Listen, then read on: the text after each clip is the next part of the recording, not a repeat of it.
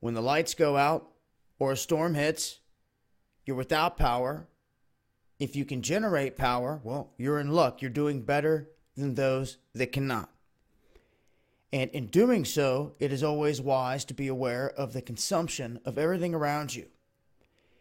And I put this video together here to kind of show some of the basic things that you're going to need in a survival situation, and just kind of test a few different things here in terms of what you'll need to survive. You're going to need heat, you're going to need water, you're going to need food, things of that nature. And I'm going to start off here with the Yeti. This is a solar generator, the Goal Zero 1250. And we are going to test a patent heater, as you can see here. And we'll start on phase 1. It has 2 different modes here. And we'll kick up phase 1. You can see it sucked down the battery juice in at 1107, right around 1100. That's pulling a lot of watts. These are things you want to test. If you have a generator or something similar, it would be wise to test the different products and see exactly how much you're going to pull. And you can see here, flipping it to the second mode, it just jumped to 1230. They're in that second mode right there. And we'll click it back down, and you can see it drop back down. So if you're looking to save, you definitely want to be operating off that first mode, but a heater pulling a lot of wattage, no way around it right there. If you have a fireplace or something like that, that'd be a huge advantage for heat, cooking, things of that nature. You won't have to worry about that. Next, we'll test this burner. Has 2 sides, a smaller right side, a larger left side. And we'll kick up the right side, the smaller side, with right around 523, 520. Now, I turn on the left side, look at that. The bigger burner added to it really starts to pull the energy out of the unit. So I'm going to shut that off. Just use the one burner for cooking here, the smaller one on the right, just to get the job done if I'm not cooking over an open fire. But if you had to, you need to know exactly how many watts you're going to be pulling, and then, all the way with both going here, that's how much you're going to be pulling, and that takes a lot of wattage. Now I'm going to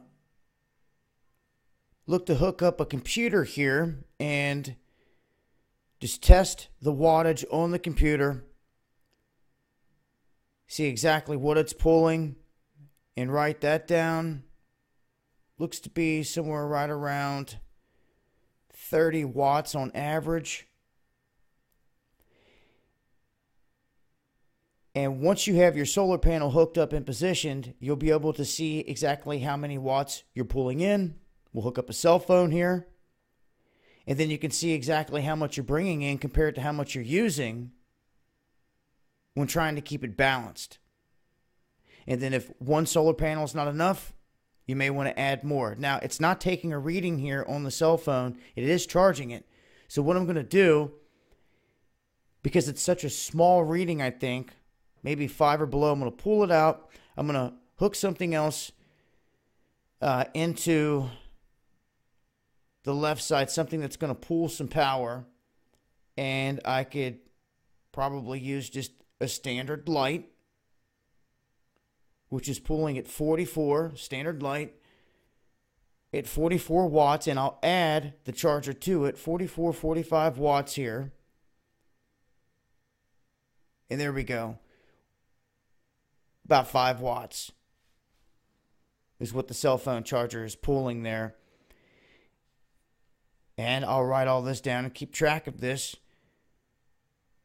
Now, in terms of doing some other lighting and other things, I also tested one of the energy efficient lights, which I'm not big on, but those were 14 watts. And then when I plugged in the LED lights were only 8 watts. And the refrigerator running full steam was 690 watts. Full size, regular refrigerator, 690 watts. And you can see that the double burner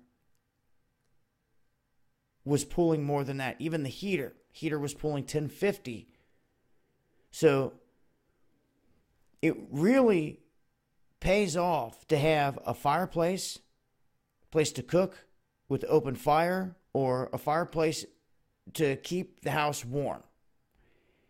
If you can do that, then you can avoid having to really consume a lot of wattage right there just between those two. And it would help a whole bunch in the other department. The CPU only 30 watts, cell phone 7 watts, the fridge 690, normal light 44 watts, LEDs 8. So things to think about. I wanted to test a few things and throw it out there. And if you have anything like this, a setup of your own, you may want to take a look at exactly what kind of power you're going to be consuming on the daily basis if you were put in that position. You may need to upgrade to get another solar unit. And interesting that the very first thing in this tariff war was solar. In the end, it affects us. So get what you need as soon as possible, ladies and gentlemen. Make sure you got a good setup that's going to keep you powered if the lights go out. I'll leave a link. It's been Dabu7. Peace.